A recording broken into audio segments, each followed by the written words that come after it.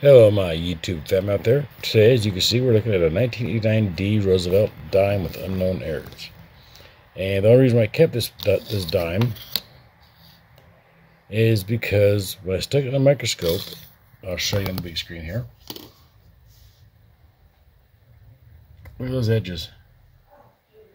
I've seen dimes that have been worn down, but not where it looks like it's a penny underneath a dime.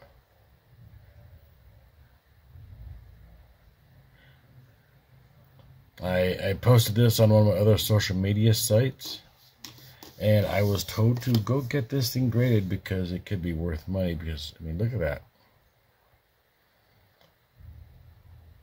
That's a lot of wear and tear if that's wear and tear, but I don't think it's wear and tear because those ridges wouldn't be that smooth. That'd be affecting the whole. That would be affecting the whole dime if it had that much wear and tear on it.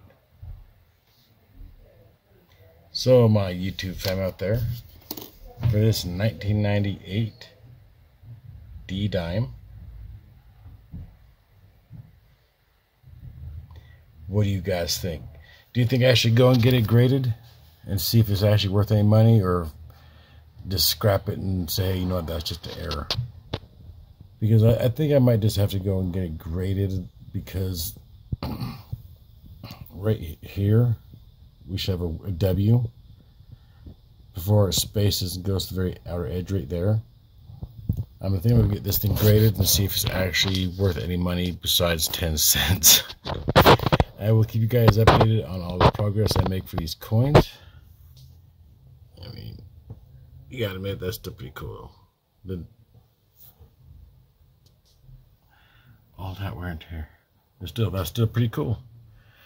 So until next time, my YouTube fam out there, remember to always check your coins. Until next time, have a wonderful day.